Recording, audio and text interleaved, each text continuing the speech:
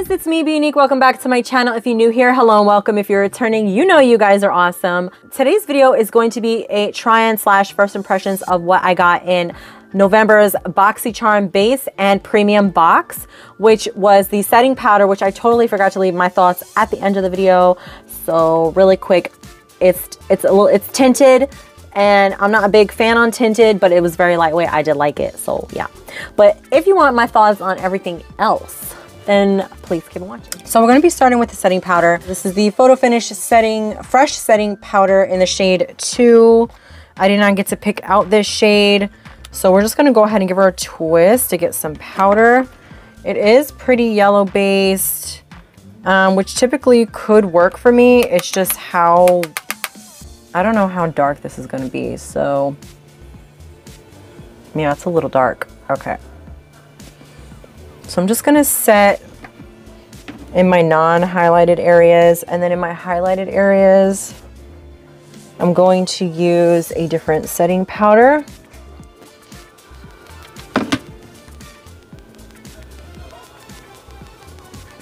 I like it. It feels lightweight, but it does add color, which I'm not too thrilled with in a sense, because I typically go for translucent powders. That way, you know, it's more true to color and I don't have to worry about any of that affecting it. So in person, it is a little yellow, but on camera, it looks okay. So I am gonna bake underneath my eyes as well. I zoomed you guys in a little bit. I hope that helps some.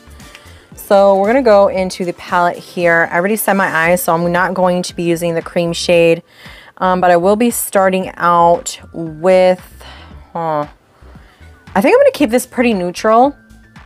As much as this orange shade is calling out to me, I'm gonna ignore it. I'm gonna ignore it for today, and well, no, I don't know how this is gonna work, but me ignoring my feelings. But let's get started. So I'm gonna grab a big fluffy brush with, you could just use any brush you want. And I'm gonna go into this, I don't even know if it's the shade Jasper or Amara. I'm assuming it's Amara. I'm gonna go into this shade right here. And we're just gonna start, I've never used Natasha Denona, oh my gosh. Okay, so we're tapping in. Not a lot of kickback. There's some, but, and I'm just gonna focus this all in the crease and up towards the brow bone. Wow, I didn't put that much product on there and I am surprised. Interesting. Okay. And we're just gonna blow it out into that brow bone. So now I'm gonna go on a more flat or a smaller dense brush. Let me see if I even have this brush available to me right now, which I do. Okay. Oh, actually,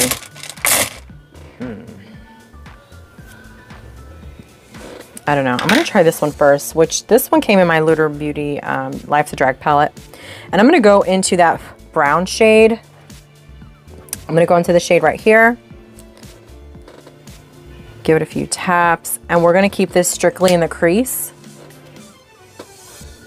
So mine would be right here. And this is where we're gonna keep it. Wing it out a little. Nothing too crazy.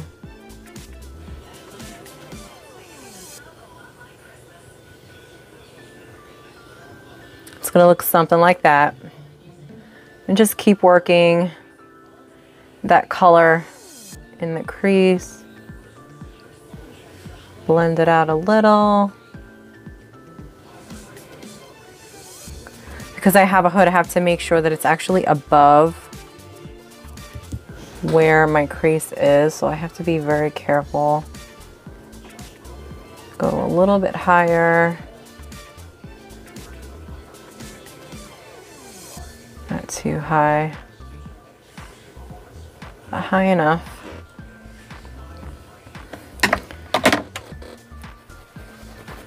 cleaning off any excess just to help blow out that edge there. So there we go. Now I'm going to do the same to the other eye. So I'm going to go back in to the first shade that we were in, which is this shade here, but I'm going to use a different brush, and I'm just going to help blend out the edges a bit on either side. I just feel like I lost that color, and I want that to be there in the transition, so I want to put that back just a bit. I'm going to use this shade right here to highlight my brow bone on a shader brush, which is the other end of the Lunar Beauty brush that I was using. Just want to add just a bit. So I'm just going to grab a flat brush and any concealer. I try to go stick with my skin tone or lighter. So I have Tarte Shape Tape in the shade medium. I'm just going to grab some on a flat brush. And then I'm going to basically cover my lid. But when I'm done, I'm going to look up like so. And it's going to mark where basically I have to stop the concealer. Oh, I need a mirror for this. I'm over here trying to act all skilled and I am not. I'm going to go on with the shader brush here. And I'm going to use this shimmer shade in the palette. And while my concealer is still wet, I'm going to start packing that on. So what I'm going to do next is I'm going to take a liner brush, if I can find one. Or just a very small detailing brush. I'm going to use this brush right here. I'm going to go into that brown shade right here, and I'm going to ever so gently just emphasize my crease area. So I'm going to start here. And I'm just going to go and add that depth back in, following that cut crease.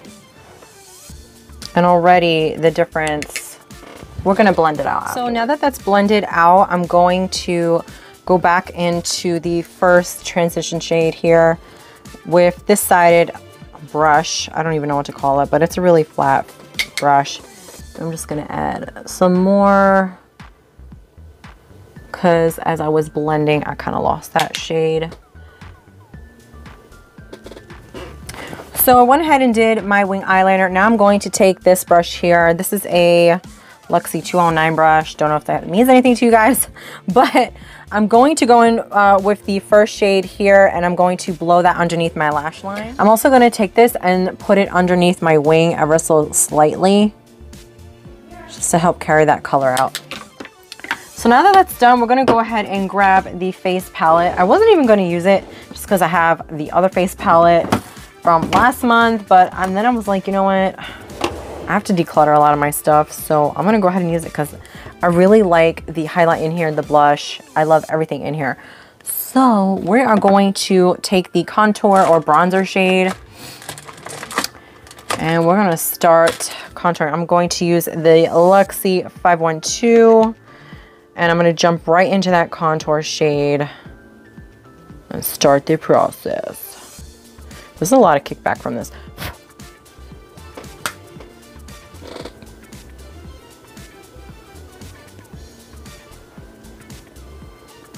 I'm not trying to make this heavy-handed, so I'm just being very careful. I just want a little detail. I really like this shade. I feel like this is a very good shade for me. I like it a lot. Then I'm going to take this angled brush and I'm going to go ahead and go into the blush. Yeah, even the blush is very powdery. Like, look at that. You guys see that in that pan? The blush is very pretty though. This is so a blush that I would use every day. So I'm taking the Luxie 522 on the highlighter shade. And this seems to be the only shade without a lot of kickback, oddly enough. The shade in pan looks very pretty, but as I put it to my face, I don't feel like it's very subtle. So if you're a girl who likes subtlety or natural highlight, this is the one for you. For me, I like a little oomph. Not too much of an oomph, but just enough to where, I don't know, like I think the undertones in that highlighter shade are just not for me. Like I like a warm tone. So now we have the mascara that came in this month's box, which is the Milk Makeup. And I'm going to use that on the top lash. Let's see. The wand is really thick, but my eyelashes and my eyes are small. So, I mean, it still works, but I just feel like it might be a little too big for my eyes. Just a little bit too big. First thoughts, it's okay. I think I like the Thrive Cosmetics mascara a lot better. I just feel like with this one, I have to put a lot of layers on versus the other mascara. I only had to put on like 1 to 2 tops. This is like my 3rd coat. But I do like how my lashes are not sticking or clumping together. So I will say that that is a plus. So here is the finished look. I went ahead and I did dramatic lashes. For this look, you don't need to do dramatic lashes. I just felt like I needed a little oomph. I wanted it to be very wearable. And then for lips, I have the Too Faced Melted Matte in the shade Sell Out. I didn't want to do anything too dark or bad because I wanted it to be daytime, somewhat wearable. So what are you guys' thoughts on this look? I think this look is super cute and I would so wear this out and about. Thoughts on the palette? This blended out very, very well. I wish the names were like either underneath, because on the back I can't tell if it's mirrored or is it like matching the shade that's like, I don't know, is that from left to right, right to left? I don't really know. So it's a little confusing with that. I will say the shimmer or satin shade here, I guess because of my eyelid type, it's a little bit chunky because I was packing it on. So for my eyelid shape to do something like this, I don't think that's the best shade, but it still works. And you know, it's really not all that bad. I mean, I can't really say anything really bad. It's just my eyelids are all jacked up, but you guys get the point. As for the face palette, I did like it. The only thing I didn't like about the face palette was the fact that it had a lot of kickback. The only one that did not have kickback was the highlighter. I'm sorry, you probably hear my dog in the background. And then for the mascara, if I could find it, I did like the mascara brush. I feel for my eyes, because my eyes are small, that it needed to be a little bit smaller. The formula for the mascara itself, I don't know if I necessarily like it. I felt like I had to put layer upon layer upon layer versus my other mascara that I was using forever. I only had to do like 2 layers maximum. But with that being said, that one would clump my lashes together and this one did not. So pros and cons there. I did not use the face wash or anything like that. I really wanted to focus on the face palette, the mascara, and the eyeshadow palette. And yeah, so overall with those 3 items, not bad at all. I can't really complain. A little bit of kickback on the face palette, I could live with that. The layering for the mascara, I could live with that. Again, these are just my first impressions, but yeah, don't shoot the messenger. This is just how I have my opinions. But yeah, so that wraps up this video, guys. I hope you did enjoy it. Please leave a comment down below on your thoughts on how this look came out. Also, if you like this video, please give me a thumbs up. Don't forget to sting my subscribe button. Come join my little beehive here with me. Help me pollinate my videos on Instagram, Facebook, Twitter, YouTube, wherever else you guys can think of pollinating my videos. And I'll catch you in my next one. Bye.